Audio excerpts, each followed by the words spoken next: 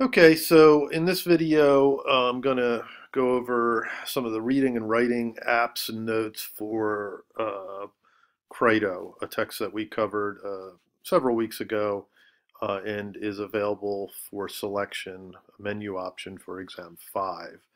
So Credo, written by Plato, starring Socrates, right, an ancient text from um, about 380 BCE, right? It details the prison scene of Socrates. So Socrates has been a philosopher, the first philosophizer uh, in uh, in Athens, and he is put on trial uh, for crimes against the state.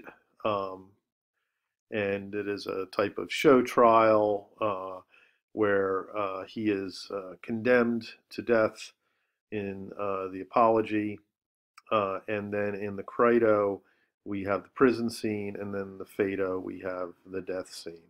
So the idea, the sort of animating idea that we presented as a way into the text, a way to intervene in the text and generate something beyond the text, was this whole idea of prison scene dynamics and tropes.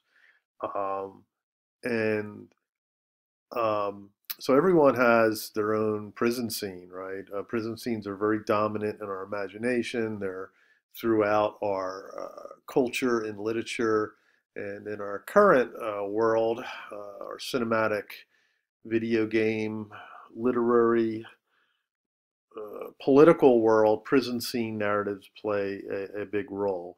Why do they play a big role? Well, they're very efficient, condensed aesthetic mechanisms for exploring notions of individuality, freedom, justice, guilt, redemption, injustice, etc.